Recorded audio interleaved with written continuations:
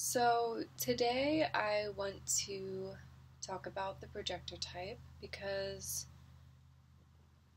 it's been quite the journey for me, really embracing my role as a projector in human design, and I feel like it's important for me to share. I'm designed to share. I'm here to share my stories, what I witness in life, and kind of the secrets or revelations that come from it. So I feel like when I go through these kind of experiences where I understand this information or how it integrates in my life, that there's not as much value in it if I'm not sharing it with other people. So I have a drive to share my life story in hope that it helps people and hope that it resonates with your experience. So I think it's very important for projectors to have resources to feel empowered and to feel recognized for what they're going through. And what I've noticed with my work and my teaching and teaching workshops and things like that with human design, that there's a real power in bringing projectors together and sharing stories and sharing our life experiences to recognize each other and to give acknowledgement and permission with what we're going through, because the deconditioning journey for a projector can be the most intense out of all the types.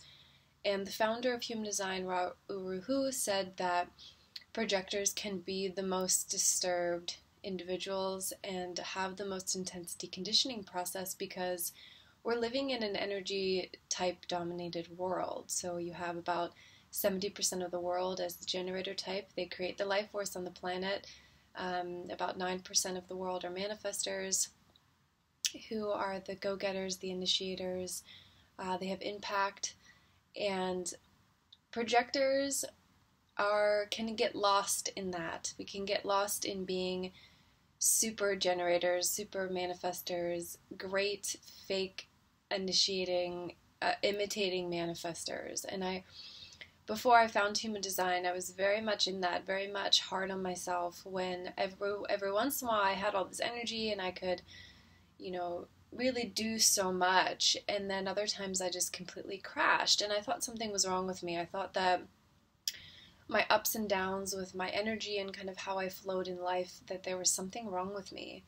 And with human design, it's really given me permission to look at this in a completely new lens, a completely different perspective of how I'm designed to operate. And I think it's important for projectors to understand the dance of what it's like to live your design as a projector and the power of what it is to be in this role and how the dynamics work with the other types. So the strategy for projectors is to wait to be recognized and invited. Now, this is mostly because we're not here to work and we're here to guide. So let's talk about the work part. So we're not here to work. I'm pretty sure every projector would admit that they actually don't want to work, or that they get resentful or bitter when they are doing work that's not making them feel successful, making them feel really seen for who they are. Now, this can be really draining. So, not here to work. So, as projectors, our work is different. Our work is, it's a different frequency, and it's more around teaching and guiding and things like that. So, for me, as a projector, I love my work when I am doing guidance, when I'm teaching, when I'm writing, when I'm sharing, when I'm aligned with that process. So as projectors, it doesn't mean that we don't work, it doesn't mean that we don't do anything. It just means that our work is different. We're not here to sustain physical work in that sense. Whereas a generator, the 9 to 5 work model is built off the generator model because they create the life force of the planet, and they're here to use their energy in a physical way that's satisfying for them and to know who they are based off how they respond to life and where their energy wants to go. So projectors are different. Projectors, whereas generators can kind of wake up in a moment-by-moment basis, like responding to life and mastering their energy, projectors are different because we're mastering how the energy works on the planet. We're not necessarily mastering our own energy per se. We kind of figure it out over time. We kind of figure out who we are based off how we're recognized by others, based off learning enough about other people to recognize how we fall into the play. So it's a very different trip that we have, and it can be tough and it can be confusing. And what I've noticed is that for myself and for the projectors I've worked with, can have kind of the biggest shattering period where we recognize just how not self we've been in our lives, or how easily we've gotten lost in the conditioning field or been pulled to things that we're not. And this is a natural process for projectors, and I think it takes a resilience and a self-recognition and a willingness to really want to change, or really want to embrace who we are instead of what we thought we had to be our whole lives. So okay, so as projectors, this invite, like I've talked about before, this invitation is sacred. When people recognize and invite us, they're really wanting something from us. And this is a very intricate and precise dance that we learn. So we are slowly building the mastery of our lives. So projectors have a kind of a not really an advantage, but basically a focus on mastery. So we are here to master systems. We're here to learn about how energy works, how others work.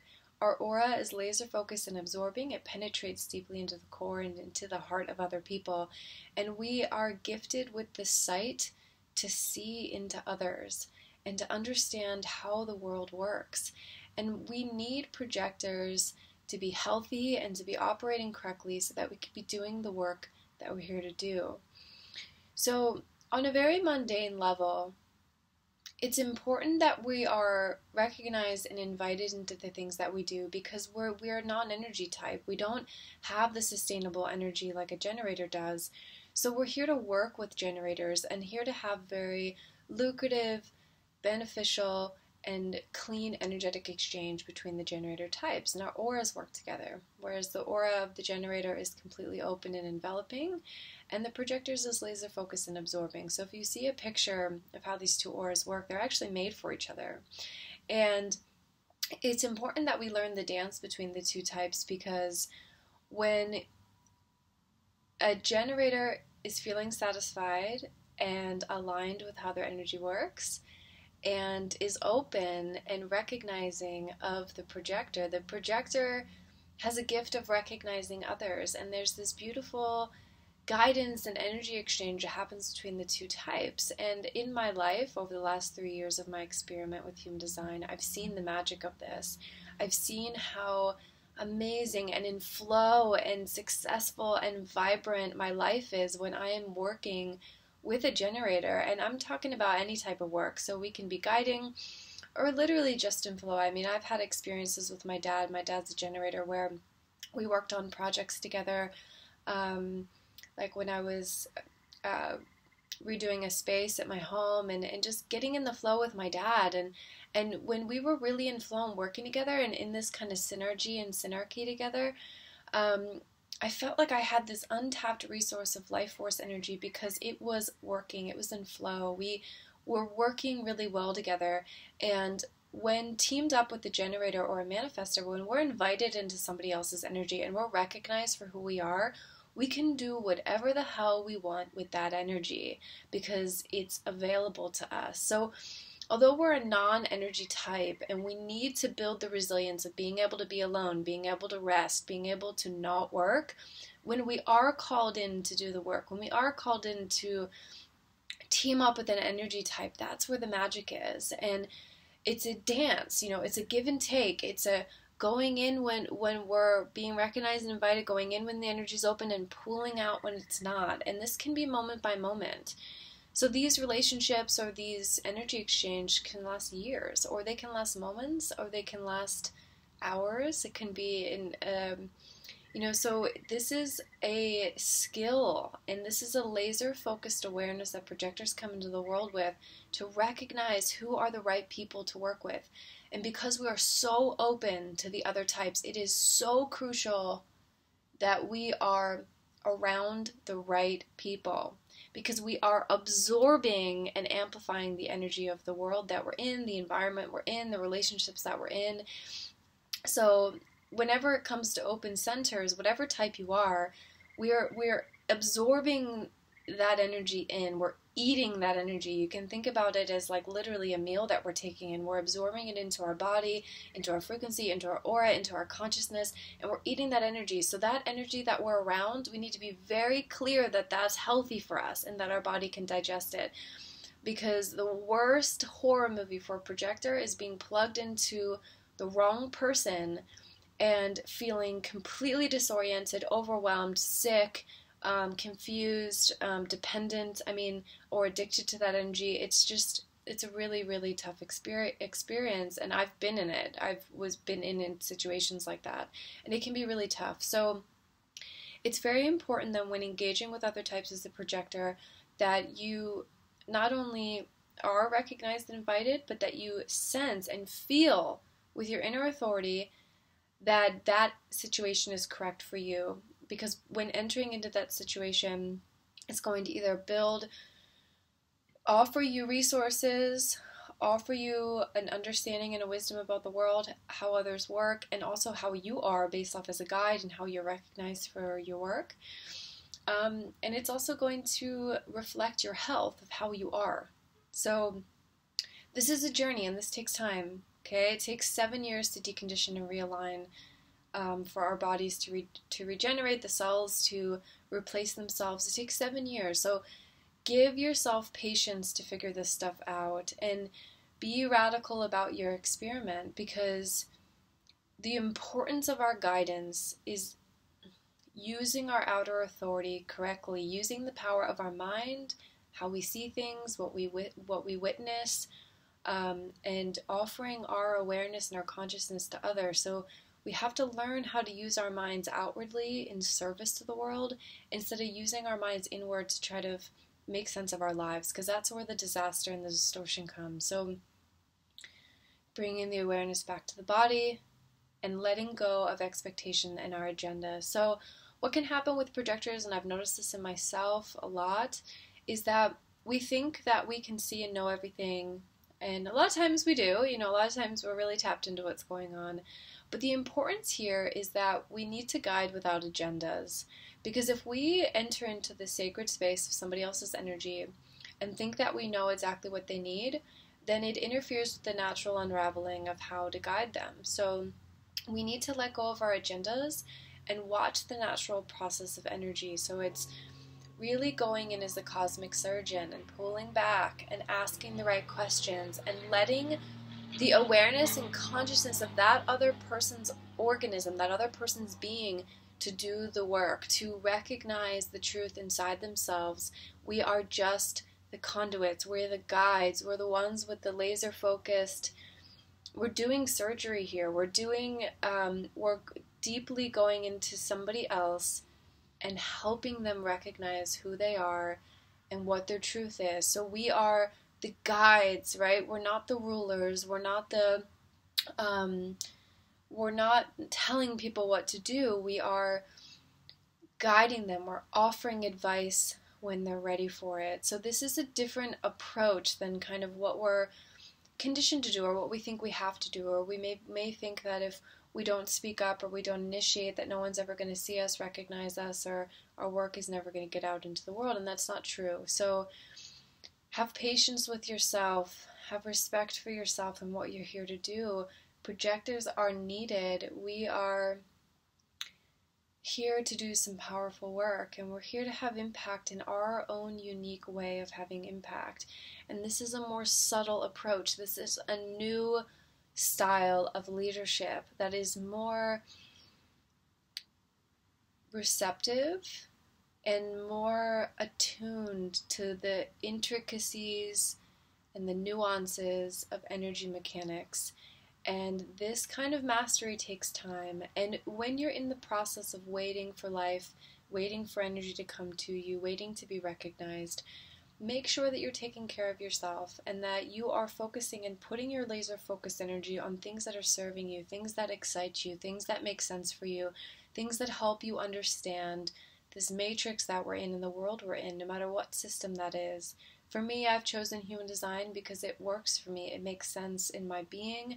I've watched how accurate and how almost humorous it is to find the synchronicities, and how much this knowledge resonates with how I see the world and how I see people. And I feel really honored to talk about this work because I watch how real it is. I watch, over time how much I've challenged this work and how it's like grounded into me. And I think the biggest thing here is that we surrender to the experiment. We surrender to saying, I'm here to figure this out, and I'm willing to wait because I know that what I have to offer is of benefit to others, and wait for the avalanche of creative resources to come meet you in life. And when it does, you'll really trust more and more that this is real, and that this has resonance, that this can help you in your life. And yeah, so this is leadership without agenda, leadership in surrender, leadership in self-recognition and recognition in others. And be gentle with your process of deconditioning, because deconditioning can be super intense. Recognizing how we've been living out of alignment most of our lives can be a really shitty feeling, and it can really take a lot of our attention. So the advice here is to focus your energy on your gifts, focus your energy on who you are, focus your energy on how you were designed, and that's going to be kind of hidden as little secrets and codes in your chart, and may take an analyst or to help you recognize that. It may take some guidance and support to help recognize that, or just timing to let it unravel. For me, it's timing to let the contemplations unravel and let the codes kind of unlock themselves in their natural process. And so focus your energy on the gifts, focus your energy on who you are, focus your energy on a resilience of trusting your inner authority, whatever that is.